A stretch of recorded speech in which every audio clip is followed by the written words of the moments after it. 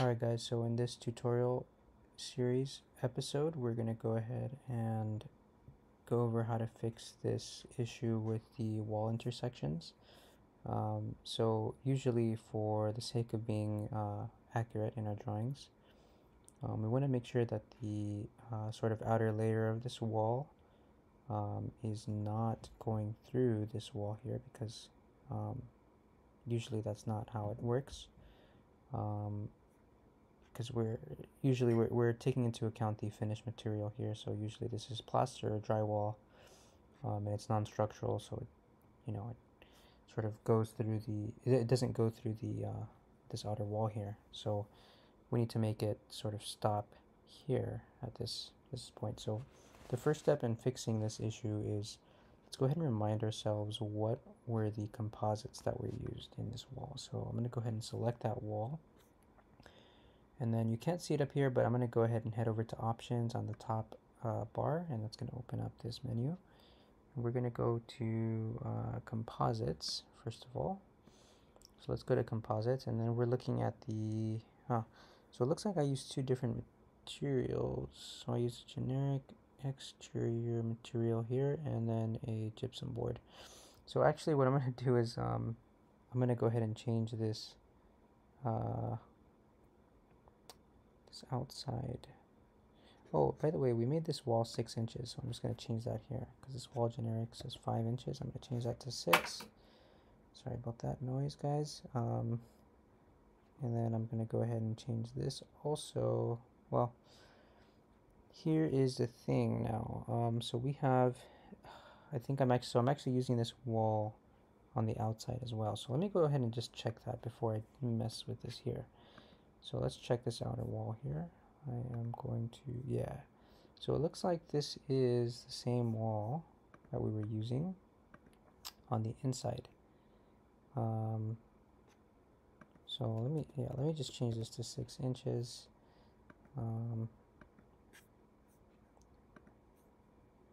Yeah. Okay, so what we're going to do is we're actually going to use a different type of wall on the inside. So let me go ahead, and what I'm going to do is I'm going to duplicate the composite that I have here. So I'm going to head over to options again at the top, and then I'm going to go to composites, and that's going to open up this dialog box, and we're actually going to duplicate this one. Okay, so I'm going to leave this one alone because this one is the one I'm using for the outer walls, and I'm going to duplicate. I'm going to go to new and then composite, and then I'm going to go here, and we're just going to say I'm going to add the words interior here, interior, wall generic interior, and then the ID here is not super important, but I'll just put wall 2, and then we'll duplicate it. So this is the one I'm going to apply to the interior walls. So for the interior, we want to make sure that it's gypsum board on both sides as the finished material. So let me go ahead and go to gypsum board.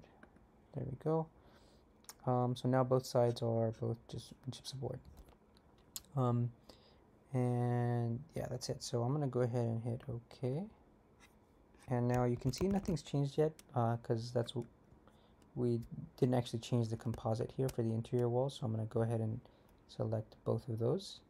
Okay, I've selected both of those. And then I'm going to switch the composite by going over to structure up at the top. And then I'm going to go to interior. This is the one we just created. So I'm going to go ahead and click that one. Now once I've clicked it, you can see that it's automatically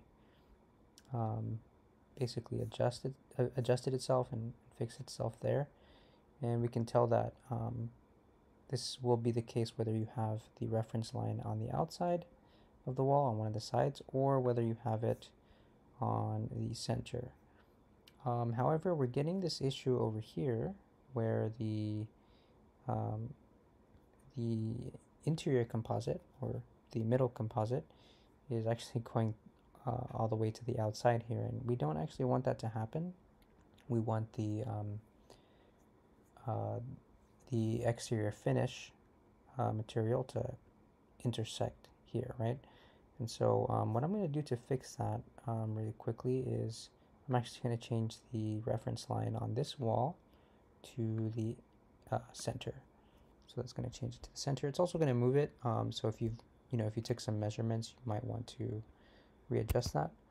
If you're, dealing with an actual project that you physically went and measured it already, and it's an existing, and you have to change it. So you can take care of that. Now we can see here that we still have the issue, and that's, I believe, because this is coming all the way out. So I'm going to go ahead and drag it back. However, that's not really what I want either. So I'm just going to select both of the walls by holding Shift and left clicking, and now I'm going to head over to the top toolbar, and I'm going to intersect the walls, and boom, that is fixed. Now let's see if we have any other issues. I think that's it for this one. Yeah. Now let's say that didn't occur. Let's say that for some reason, we ended up with a different situation, and it wasn't really intersecting the way we wanted it to. Let me go ahead and just click on this generic wall over here, and then I'm just gonna sort of place this at random, and we're just gonna see what happens. Okay, let me see. Actually, I'm just gonna pick up this wall to not have this issue. I'm gonna pick up the wall there. I'm just gonna place that in there.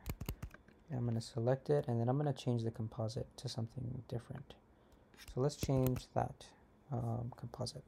Now, this may be the way that you want it to intersect, or it may not be the way you want it to intersect. Let's say for whatever reason we don't want this to come all the way out. Sometimes we can fix it by just taking this node and then kind of moving it, stretching it, right? But you can see that I actually just dragged it over here. I dragged it out, but if I just drag it here, it actually automatically just goes all the way through. And sometimes we don't actually want that happening, and so I'm going to go ahead and head over to options again, and I'm going to go to composites, and then I'm just going to see what composites I have there. So this is wall wood 3. I'm not actually sure which wall this is. This was kind of maybe this was a bad example. It's got too many layers. Let me switch it over to something different. Maybe, yeah, let's do this one. I'll just switch the structure to something simple, and it automatically changed to masonry structural. And so what we're gonna do here, let's say I don't want it to, again, I don't want it to go all the way through, right? And I want it to kind of just stop, when it gets here. To the gypsum board. What I can do is pretty simple, but if I go over here to the material and I just hover my mouse over it, you can see a couple properties here to the right. And that number that says 700, I believe, is what is called the materials, or the building material strength, or priority. And so what this means is that the higher the number, the basically that means that it has priority over all the lower numbers, so that it basically breaks through the material, if that makes sense. But if I'm not explaining that well enough, let me know, and I'll try again. But let me go ahead and so I have this selected. I'll show you guys where to go in a second. Let's head over to options, and then let's go to building materials. So normally what will happen is it'll take you to the building material that you have selected for the object that you've selected. And if it's a composite with multiple skins, it'll basically highlight all of the building materials that it's using. In this case, it's just one. And so what I'm going to do is, I see here that, so this is called the intersection priority. So if I lower this number, so that it's less than the gypsum board, so we can go ahead and look at the let me just search gypsum, and then I'll go back here, gypsum board. So we can tell that this intersection priority is relatively weak, right? It's 300, whereas the masonry block was 700. And so what that means is, if the number is higher, if the masonry block is above 300, it's actually going to basically cut through that gypsum board. And so we don't want that to happen in our case. Usually structural elements will do that though. That's just how it tends to be in my experience, but let me go back to masonry. Where was it? There it is. Ah, there it is. So if I make this something less than 300, so let's say I just make it 299, just so you guys see. I'm going to go ahead and hit OK, and then you can see that it did not cut through that that gypsum board. Usually, again, you won't want this to happen with this particular example, but you may encounter other situations where you might want to edit the intersection priority attribute of you know, some set of objects that you're building with. So that's how you fix the intersection priorities if you yeah, if you know, are encountering that issue somewhere in your projects. So I hope that was helpful. I'm going to go ahead and delete this because we don't need that, but I'll see you guys in the next one. I hope this was helpful.